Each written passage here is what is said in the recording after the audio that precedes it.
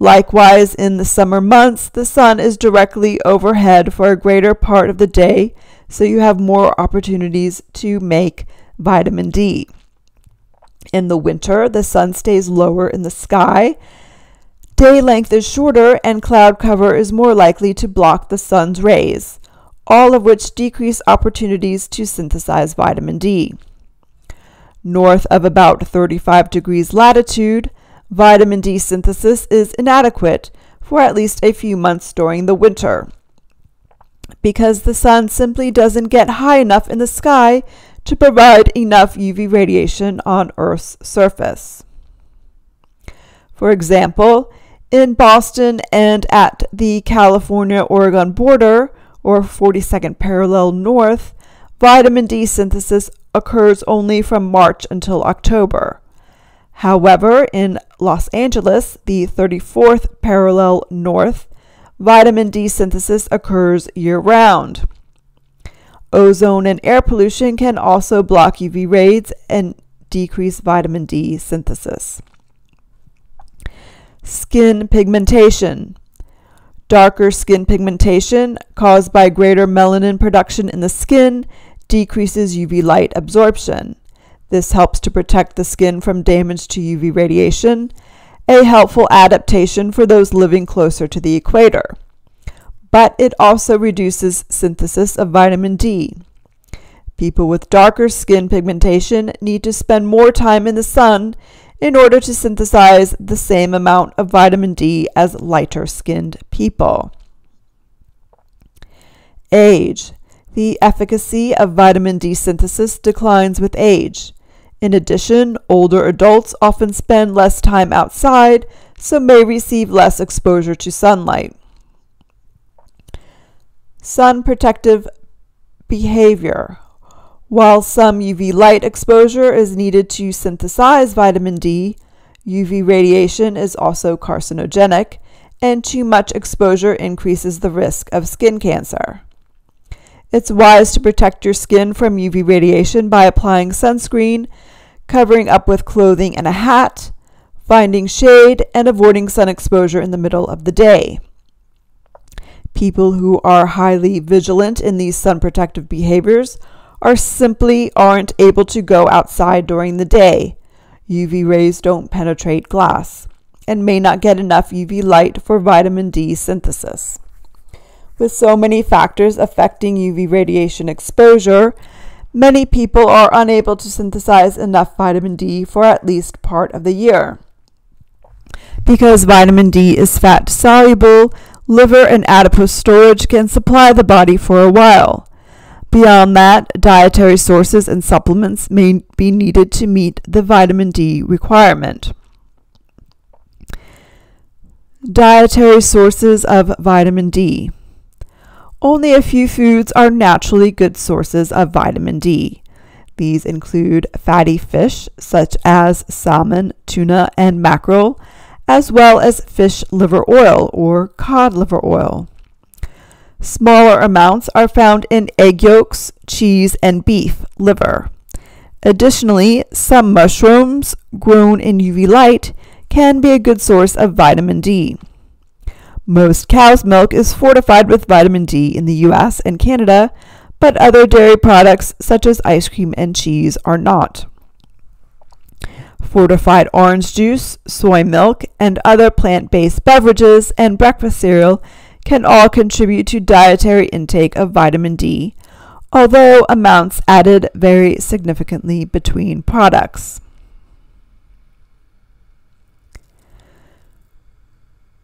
Both vitamins D2 and D3 supplements are also available. Some studies have found D3 to be more effective at raising circulating vitamin D to be more effective, but others haven't found a difference in efficacy of the two forms.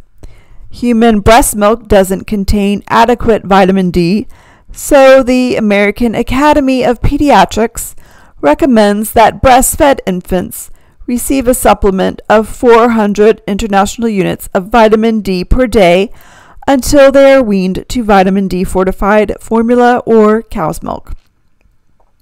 A vitamin D supplement may also be recommended for older children and adults, depending on dietary intake and sun exposure, but this should be discussed with a healthcare provider. Vitamin D deficiency and toxicity. In children, vitamin D deficiency causes rickets, a disease in which the bones are soft, weak, and deformed. Rickets was very common in the U.S. until the 1930s, when milk processors were asked to add vitamin D to cow's milk. Milk fortification has virtually eliminated rickets from the U.S. and other developed countries. However, rickets still occur in breastfed infants and children raised on vegan diets who aren't provided with other sources of vitamin D, particularly if they have darker skin pigmentation. In adults, vitamin D deficiency causes osteomalacia, characterized by softening of bones, reduced bone mineral density, and increased risk of osteoporosis. Because bones are continuously remodeled throughout the lifespan, inadequate vitamin D limits the calcium available to continue to rebuild bone tissue. Vitamin D deficiency can also cause bone pain as well as muscle weakness and pain, symptoms that can increase the risk of falling and fractures, particularly in older adults. Although vitamin D toxicity is rare, taking excessive amounts of vitamin D in supplement form can lead to hypercalcemia, or high blood calcium. Hypercalcemia can cause kidney damage and calcium deposits to develop in soft tissues such as the kidneys, blood vessels, or other parts of the cardiovascular system. The synthesis of vitamin D from the sun does not cause vitamin D toxicity because vitamin D synthesis is tightly regulated and decreases if the body has abundant vitamin D. Likewise, in the summer months, the sun is directly overhead for a greater part of the day, so you have more opportunities to make vitamin D. In the winter, the sun stays lower in the sky. Day length is shorter and cloud cover is more likely to block the sun's rays, all of which decrease opportunities to synthesize vitamin D. North of about 35 degrees latitude, vitamin D synthesis is inadequate for at least a few months during the winter, because the sun simply doesn't get high enough in the sky to provide enough UV radiation on Earth's surface. For example, in Boston and at the California-Oregon border, or 42nd parallel north, vitamin D synthesis occurs only from March until October. However, in Los Angeles, the 34th parallel north, vitamin D synthesis occurs year-round. Ozone and air pollution can also block UV rays and decrease vitamin D synthesis. Skin pigmentation. Darker skin pigmentation caused by greater melanin production in the skin decreases UV light absorption. This helps to protect the skin from damage to UV radiation, a helpful adaptation for those living closer to the equator. But it also reduces synthesis of vitamin D. People with darker skin pigmentation need to spend more time in the sun in order to synthesize the same amount of vitamin D as lighter-skinned people. Age. The efficacy of vitamin D synthesis declines with age. In addition, older adults often spend less time outside, so may receive less exposure to sunlight. Sun protective behavior.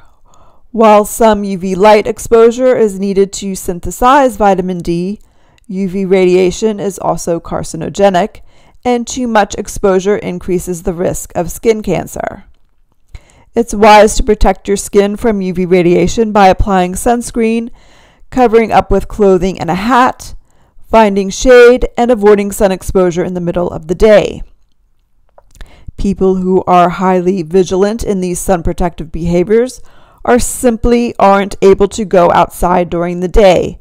UV rays don't penetrate glass and may not get enough UV light for vitamin D synthesis. With so many factors affecting UV radiation exposure, many people are unable to synthesize enough vitamin D for at least part of the year. Because vitamin D is fat soluble, liver and adipose storage can supply the body for a while. Beyond that, dietary sources and supplements may be needed to meet the vitamin D requirement. Dietary sources of vitamin D. Only a few foods are naturally good sources of vitamin D. These include fatty fish such as salmon, tuna, and mackerel, as well as fish liver oil or cod liver oil. Smaller amounts are found in egg yolks, cheese, and beef liver. Additionally, some mushrooms grown in UV light can be a good source of vitamin D. Most cow's milk is fortified with vitamin D in the US and Canada, but other dairy products such as ice cream and cheese are not.